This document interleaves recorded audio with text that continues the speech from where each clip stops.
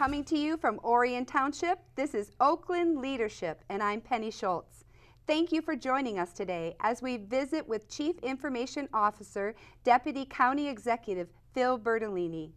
Mr. Bertolini is renowned for his achievements and was honored by the President Obama White House administration as a champion of change for 2012.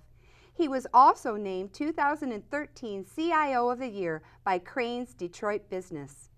Phil travels the country and abroad to present e-government best practice solutions, and he is leading the way with innovative answers in our rapidly changing technology landscape. His philosophy is build it once, pay for it once, and everybody benefits. Thank you so much for being here today, Phil. Happy to be here, Penny. Thanks for having me. This is a great opportunity for people to learn about what's going on in Oakland County. There's so much going on in county government, really the county in general, you know, as the economy starts to swing back, and we've just come out of the worst recession in my lifetime. You know, I just can't imagine what people have gone through and families have gone through as far as the economy downturn we had. But there were jobs that were lost. You know, in 1 year, in 2009, Oakland County lost 60,000 jobs. Incredible. In 1 year. Well, we're recovering quite nicely, and Yes. our property values are starting to come back up, and we've managed pretty well at the county government under Brooks Patterson, our county executive's leadership. We've managed our budget very well. We do not have a deficit. We haven't had a deficit in many years. We're balanced all the way through 2021. Good news. Based on all of our projections. We have a healthy fund equity, and we've done that because we are being financially conservative. And that's what we need to be. And we did all of that without laying off a single person. That's from remarkable. County government. Now, the county employees, though, did take salary reductions. They took a 4% salary reduction. So they came to the table, and they did what they could do to help us manage. So we're doing well. We've weathered some tough storms. You know, the stock market's not great as of today, but that doesn't mean it's not going to be better tomorrow. And what we're always looking for is what Oakland County is going to be tomorrow. And you are excellent out there in Oakland County, even with those cuts. The employees all continue to give excellent service. Yeah, they sure do. And you know, there was that whole story about doing more with less. And people always say, oh, government, just do more with less. But in reality, we were doing less with less. Government can't be everything for all people. And what we found is there were just certain things we shouldn't be in the business of doing. So we believe in privatization. We've privatized a number of functions that's allowed us to manage our budget more effectively. And we also believe in the fact that if we don't deliver the best quality services, then why are we there? So I don't know if you remember, but back in those days, government was talking about doing furlough days, or I do. You know, remember they like just make your people stay home. But if our number one responsibility is delivering service to the citizens, if we're at home, we can't do that. That's right. So we found ways. We have 4x10 work weeks. In the IT operation, which is one of my main responsibilities, I flex time, I use telework. We've done a number of things to change the environment so that we're delivering better services through enabling technologies. So it's been a good thing, and our leader, he says lead and get out of the way, and it's quite a philosophy, but it all stems from his philosophy, the fact that we need to provide the best quality services we can for the citizens, the 1.2 million people that live in our borders, and that's our main responsibility. And Brooks Patterson knows that, and every decision that he makes with that in mind. Yeah, and you know, it's interesting because he doesn't always make the political decision. You know, and people always say, oh, he's doing it for politics, but that's not his way of doing things. His decisions are made for what's best for the citizens. Long term. So there are a number of times when, you know, it's a Republican administration, but there are times when the Republican Party is not overly happy with us. And it's not because we don't believe in conservative values, it's that sometimes we need to make the best decision and the right decision and worry about the politics later. And he's done that his entire career, which is one of the reasons why I work with him, because I believe in him. I believe in what he's doing, and I believe in the mission of Oakland County. And it's not the political thing, it's the right thing. That's right, and we see that time and again in some of the communities that were struggling had a resource there with the county. And you guys have always undergirded the municipalities that you're responsible for. Yeah, you know, that's an interesting point you bring up, because I think there's a number of people in our county and maybe in the Orion area here that don't understand that there's so many shared services that are being taken advantage of between Sheriff us. for one. Yeah, we use law enforcement services, we have Yes. tax and assessment services, we have technology. Of the and there's 62 communities in Oakland County. I don't know if you. I didn't realize There's the a 62nd. technology. Did you know what the 62nd one is? No, I don't. It's Fenton. Oh, interesting. They actually annexed some land. The city of Fenton annexed land a number of years ago. So we have 62 communities. All of our communities in Oakland County use one or more of our technology services. I like that. And that's very important because technology is a heavy investment. And if we can make that investment and share it across a wider range of consumers, we can lower the cost. And that's what we've done for many years. And you do an excellent job. Thank you. And you take this out to other municipalities outside of Oakland County, but also outside of the country. Tell us a little bit about that. Sure. So one of the projects that we started was G2G Cloud Solutions, or Government to Government Cloud Solutions.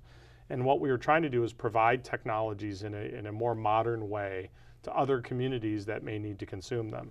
So we provide e-commerce services to over 50 different governmental entities, many of them outside of Oakland County, that we provide, and they're able to take advantage of lower costs and enhanced ability to use technology and service their citizens. At the same time, we're then managing it from a central perspective.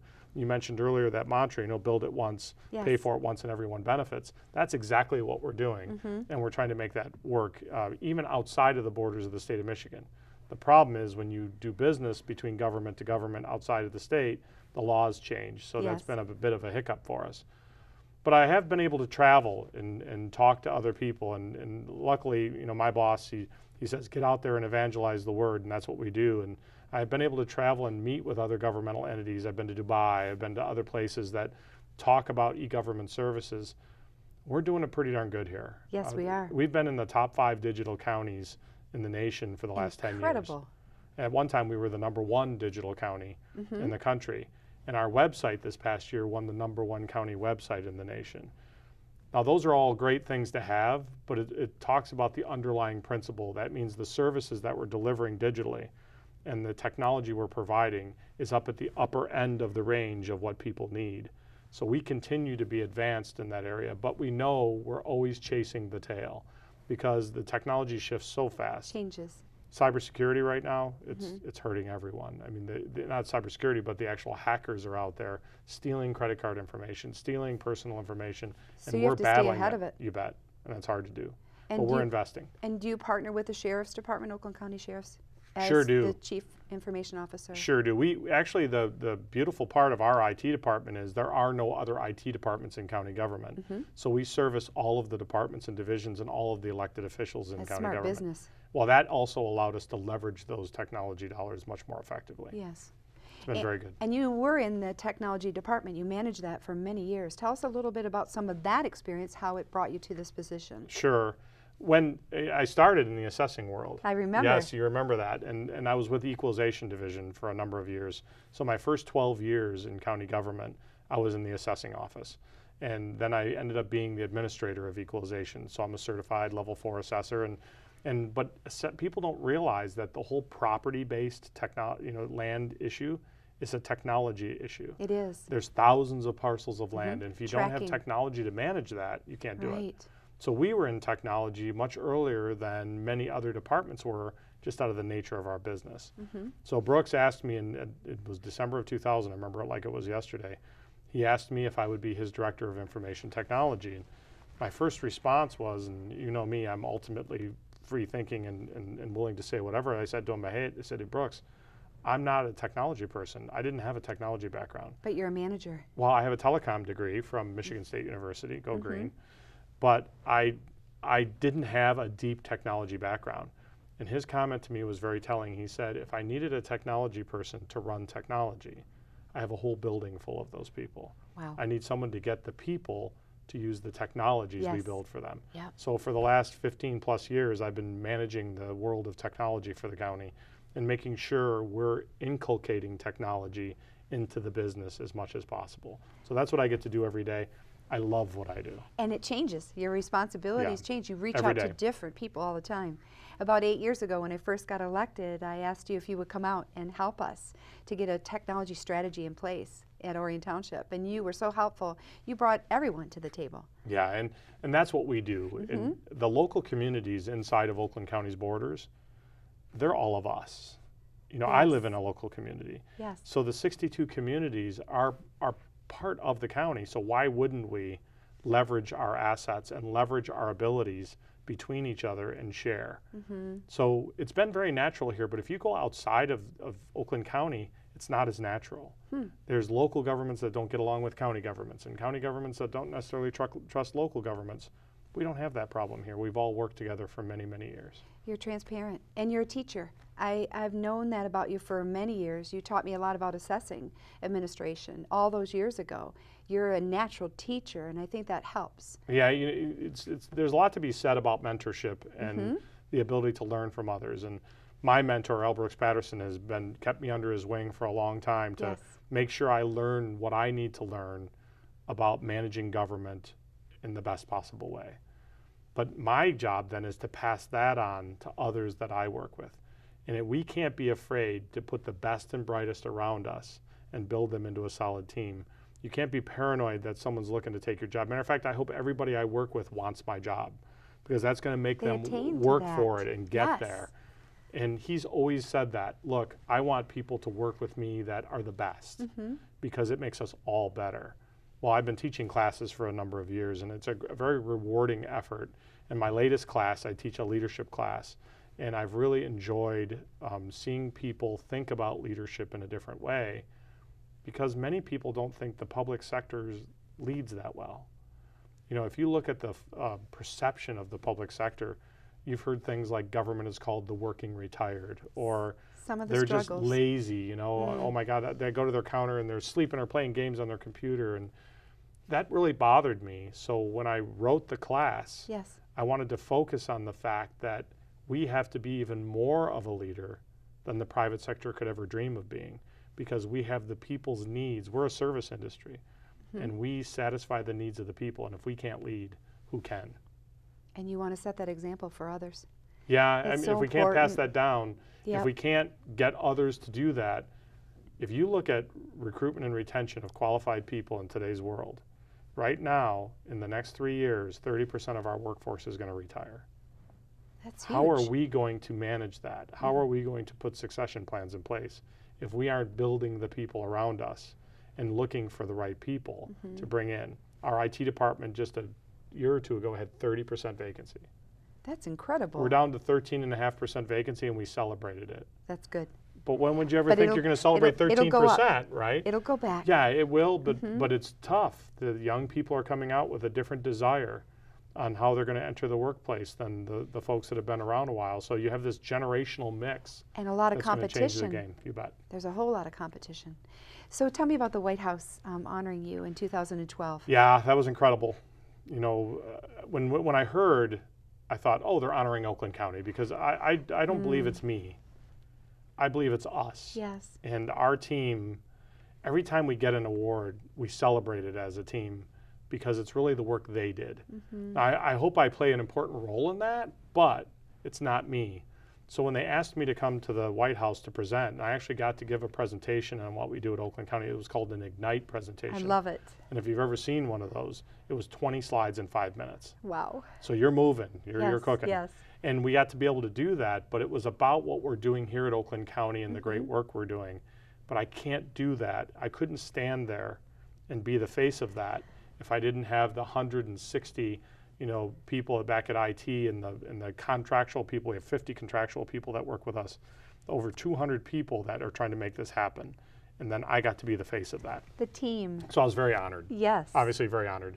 But it's not I, it's we. Yeah. And that's why that award, while it's always going to be very special to me to have done that, it was really for all of us. What other opportunities did that recognition open up for you? Well, it's interesting you bring that up too, because there's always this issue of where we sit with our peers. You know, the whole issue of recruitment and retention, I'm always amazed, but there are candidates that will come in that have recognized that all took place. The reason they want to interview with us is because they know we're on the front edge and that we've been awarded these wonderful recognitions. Yes. So that's all good for us, and I think that's good for us to maintain our team and to build our team. But also I think our citizens get a good feeling out of that, because they hear about it and they know that we're technologically advanced. You know, citizens expect a whole lot more today than they really did just do. 5 years ago. Yes. And if we can't provide it for them, we're going to be the ones that are looked at that why is that happening? So let me give you an example. We still have people that write us handwritten letters. We have people that email us. We have people that text us. You know, pretty soon we're going to have these young people are going to think it and they're going to expect us to have done it. Yes. Right? So this is all changing around us. It is, rapidly. We still have to supply the services. And it's just an honor to work for the people of Oakland County. You know, I'm in my 28th year with them. Wow. I never thought I'd be here 28 years, but I love what I do. And I think with my boss, the county executive, you know, he's been in the county executive's office. This is his 24th year. And he's looking to make sure that we continue to move the county forward for another 4+. So we're just looking forward to what we can do longer term for the citizens. Our county executive is doing an amazing job. You hear that amongst other counties and other states. And it's pretty remarkable how he's able to continue to raise the bar. Well, he expects a great deal. Yes. You know, there's some great quotes out of there that said, leaders do not expect out of others what they don't expect out of themselves. And if you don't set high expectations for yourself, how can you expect others to achieve it? He models He's done excellence. that. Yes, he's done that. Yep, time and time again. My daughter was able to meet him at the Brooksy Marathon. Yes, the Brooksy Way. Yeah, and she ran, and she was so excited. And right at the end, she finished it. That was the first one. And he took the time to meet with her and talk with her. You know what's interesting, too, is people don't realize, you know, it's not just a race. And I'm glad you brought up the Brooksy Way because there's something about government and people that people lose track of is the quality of life side of things. You know, we can talk about economy and we can talk about other issues, but there is an issue about quality of life, and that's what that race represents. It does. The proceeds from that race actually go into Brooksy Way mini grants that go to organizations all over the county that are doing wellness efforts and exercise efforts. And people apply for those, and we've given out thousands and thousands of dollars to organizations because people wanted to come on a Sunday morning and run a half marathon, a 10K and a 5K. So we're really excited about where that's gone, but we're also excited about the product coming out of it, which is the money for the community. And we have been recipients of that. Our community programs for one of their races, the Dragon Dash, and also North Oakland Community Coalition, which is a group that is drug and alcohol prevention for our youth. We've received that. I sit on that board. And we also, for a church, they received it for a mega sports camp. That's awesome. And I know it goes well beyond that, but that's Sure just does. a sampling of who benefits from that. Yeah, and you know, I know it's a hardship on some people because that morning it locks up the entire Rochester Hills area, and we understand that, but we also understand the good that it does, and I think that far outweighs any inconvenience we have for a Sunday morning. And it knits us together as a You bet. community. It's so fun to cheer everyone on. It is. Yeah, I know we're excited about the next one coming up. I'm still watching. Maybe I'll participate. Yeah, I've run the 5K, but I Have mostly you? work. Okay. So I'm a volunteer. I'm not much of a runner. And that's okay. That's a Yep. good thing to do. So let's talk about some of the emerging sectors in Oakland County, some of the economic incentives. Sure, and that's an interesting place that this county is in today. And it's because of a vision that Brooks had back in 2003, 2004. You know, we've suffered the success and the ills of the auto industry for a long time. It's because all our eggs were in that basket. So he asked the economic development folks to look into the top 10 sectors of the new economy and find the top 10 businesses in those top 10 sectors. So the top 100 businesses that are really going to move the new economy. And we didn't talk about auto. You know, the auto is still our bread and butter. Don't get me wrong. Right. And we love the auto industry, but we wanted to see what else was happening. So you talk about IT, healthcare, which is the fastest growing. You have you know, nanotechnology, biotechnology, all the different areas. And he looked at the top 100 companies, and a staggering, sobering fact came out of that research.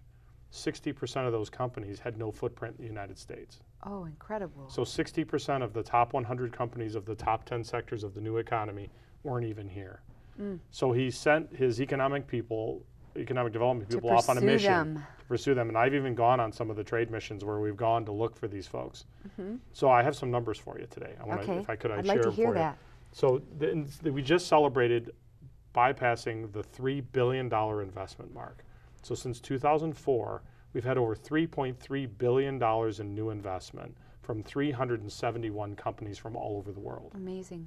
We're not just rearranging the chairs from around the state of Michigan. We're out there bringing people to the state of Michigan.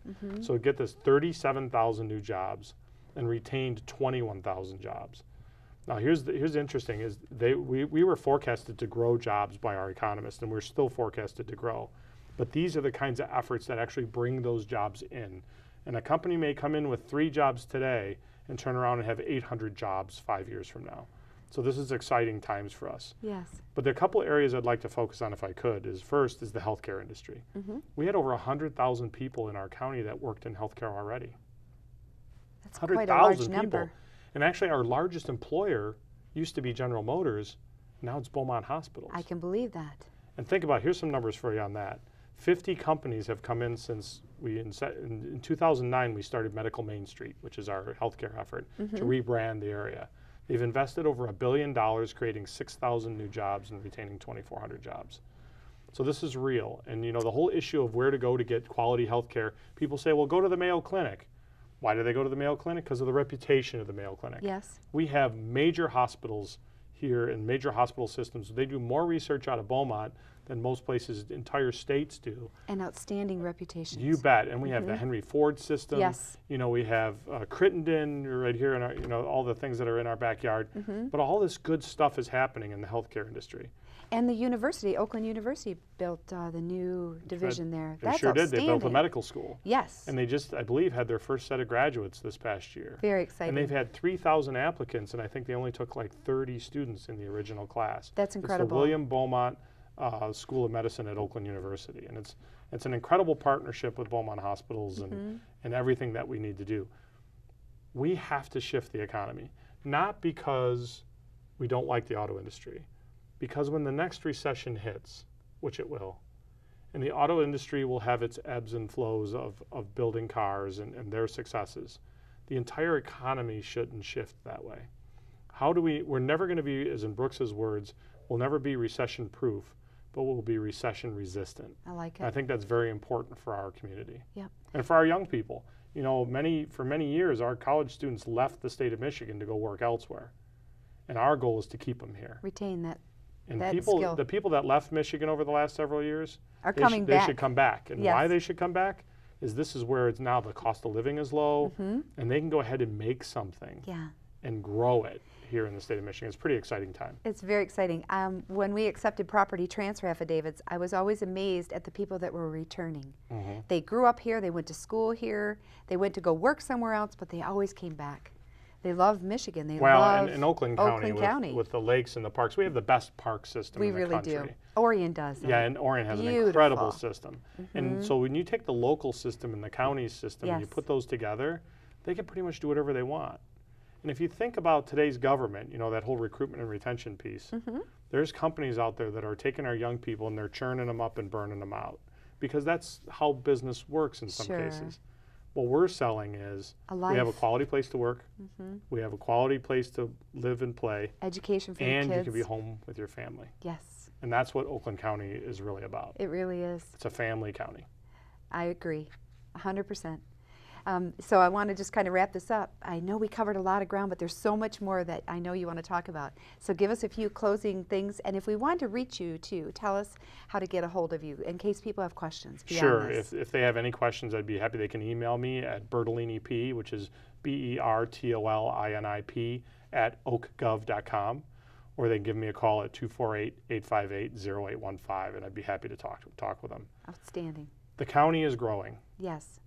We are keeping more of our young people today. We have businesses that are flourishing. We are still the home of all of the North American research and development for the auto industry. We are the home to major corporations and global, you know, Fortune 500 companies. We have a great deal of them. We have over 1,000 foreign-owned firms inside Oakland County. So when you think about all those things from an economic perspective, what do people say when they get their college degree? They want to go find a place that's vibrant. They want to have a place where they can get a job, and we all believe it starts with a job. Yep. If you have a job, you can buy things and buy houses and cars and pay taxes. Build a life. Yeah, you know, and, yes. and we know we live on taxes, and people always say, well, taxes are a dirty word. No, that's how we pay for the services that we provide. You want the police to show up at your house, we have to pay that bill. But all these things are happening in Oakland County, and we're doing well. But we know that we are a regional player as well. And there's so many regional efforts. We were involved in the Cobo Hall renovation and the auto show, if anyone went down there recently. Remarkable. That remodeling of Cobo Hall wouldn't have happened if L. Brooks Patterson wasn't standing at the forefront saying we need a financial accountability and we need to manage it, and we need a voting responsibility with Cobo Hall. He did that. He did. And so we are now involved in the Cobo Convention Center. There's the zoo, the Detroit Zoo, which is an asset for this county and this region. We are Everybody involved loves in the zoo. Regional Zoo Authority. The DIA, you know, and I know there's people that are on both sides of that issue. Should we pay a tax, shouldn't we? And the DIA made some decisions that are questionable to some folks. Such a treasure, But though. it's a treasure for this community. If you don't have culture, how can we have a well-rounded community? Exactly. Now we're in the water issues, in the water and sewer, and we have people, and Bob Dado on our team, Oh, who's an amazing. incredible man. Yes. We have an incredible staff with Jerry Poisson, Bob Dado, and Lori Van Pelt, our CFO. But Bob is involved in the Great Lakes Water Authority. He is the chair of the Great Lakes Water Authority. We have to figure out how we're going to handle our water issues We do. here in Oakland County, and he's doing that, and really in the region. So we're not just involved in our 910 square miles and our 62 communities. You're impacting. We are involved in Yes. this region heavily, and we are involved in the health of the state. If you look at the number of jobs, 50% of all the jobs and 50% of all the businesses and the people live in Southeast Michigan. So let's not fool ourselves. There's other parts of the state that contribute mightily, but when you look at the concentration of jobs and people, it's Southeast Michigan. Yes. We have a role to play in the health of the state of Michigan, and we will continue to play that role under Brooks's leadership. So I'm honored to be here with you. I'm honored to be working for one of the most innovative people I've known in my entire lifetime, in L. Brooks Patterson. And what we're going to do as county leadership is we're going to make sure we do everything we can for the people to make their lives just that much better. And we're looking not just at this year, we're looking at 5, 10, 15, and 20 years down the road what this county needs to look like. A legacy. Yeah. Yep. And I'm glad that you guys understand that. And the decisions that you're making, you're leaving a great legacy. You bet. And I think we know that the gravity of those decisions Yep. impacts the future, and the future is everything we have. Thank you so much, Phil. Penny, thank you. This went so Appreciate it. fast. Yes. Oh my goodness. I'll have you back again, okay? Appreciate it. Thank All you. right. Thank you. I hope you enjoyed the program today. From all of us at Oakland Leadership and Orion Neighborhood Television, we thank you for joining us.